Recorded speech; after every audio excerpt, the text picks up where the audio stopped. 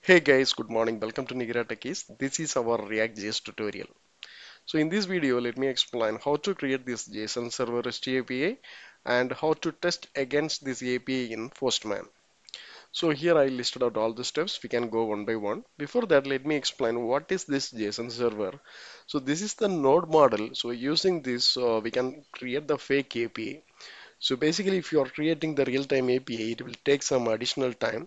So using this concept, we can create our API within 1 or 2 minutes. Okay. So the first thing is we have to install this JSON server in your machine. So there are two ways. So one is we can install globally. Other than that, we can install for the separate application. So let me take the second option.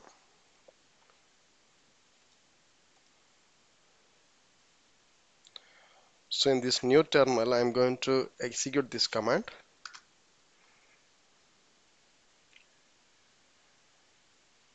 Okay, great. We have installed our JSON server. The next step is we have to create the API and we need to run it.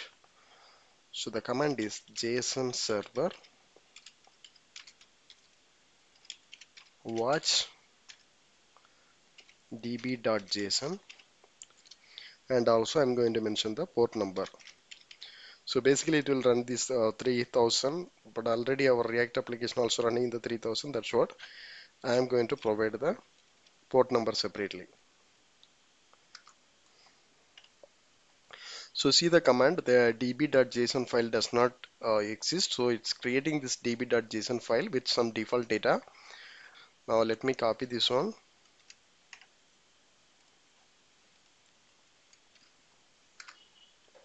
See, we are getting the data. Now let me show in our application. So the idea is it is a just on JSON file, db.json file. It's created, and if you noted here, it's included these three objects. Okay, so based on the object, it will generate the endpoints. So in case if I'm removing these two, so let me save it. See, now currently we have these posts only. So in case I'm going to include one more method. I'm going to provide the name is employee. See, now there are two endpoints. So then ID, after that I'm going to give name.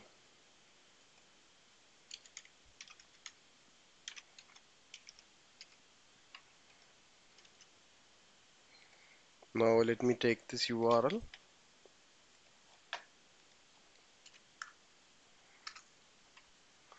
Okay, see, now we are able to get this data. So as I mentioned, this is the REST API, so that we can use the put method, post and delete also, that we can test using this postman. I will do little later. So before that, I want to convey more information. So here we are using this db.json file. In some cases, if you are having the separate JSON files in some other folder, that also we can use as our JSON server. So let me stop this one. Okay, here I'm going to create one separate folder, data,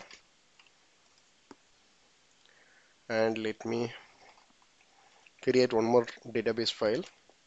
Now I'm going to give the name as database. So this is one of the JS file. Here I'm going to include one object. So the object name is company.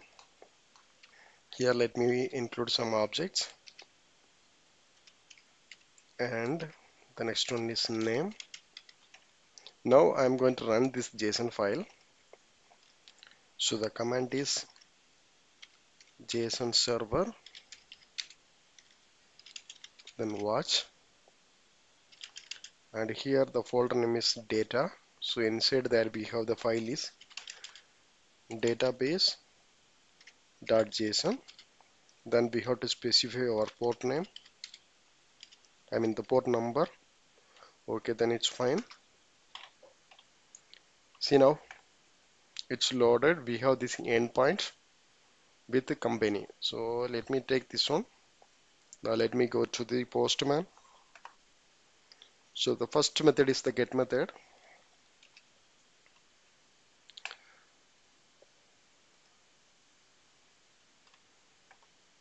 See, now it is returning only one data.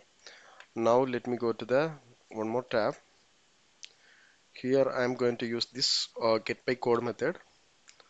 So I'm going to pass one parameter, it's ID. So we are getting this single object.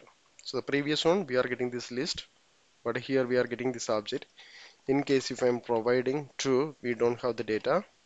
So in this case we are getting this empty array. Okay. Now let me verify our post method. This is the post,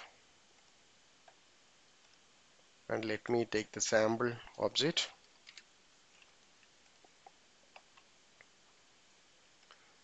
So in this body,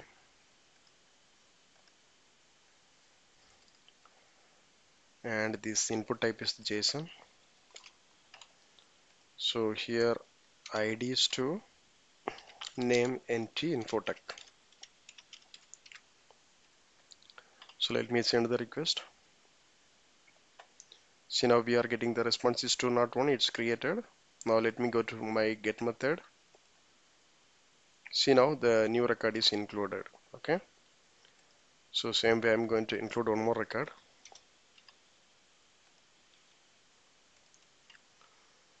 Okay, this is fine. Now I'm going to use the put method. Let me take the same URL. Now I'm just changing the request type, put method, then this body.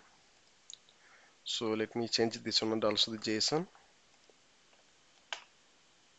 We can take this is the object.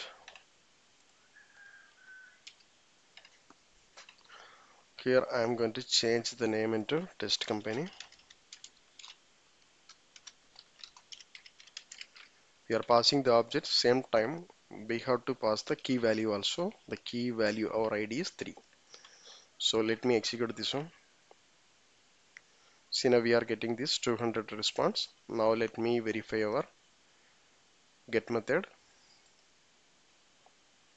See, now it's updated test company, or else I'm going to give just to react, just one text change. See, it's updated. So you can see the text also got updated. The final one is delete method. So I'm going to take the same URL and the request type is delete. You can use the same URL. Here we are passing the key value also. So let me execute this one. See, now I'm getting this 200 response. Now let me go to our get method. So the record got deleted, and the same way I will show you. So in our database.json file also we have only 2 records, right? Now I'm going to remove one more record, the 2. Now you see, so the data removed from our JSON file also. And if I'm creating something, let me go to this post method. So the data are automatically gets included in our JSON file. So now we are in the end of the video. Still, if you have any doubts or clarification, please post in the comment box, and also please don't forget to subscribe my channel. In my next video, I will explain how to consume these services in our application. Please stay tuned for my next video. Thank you. Thanks for watching.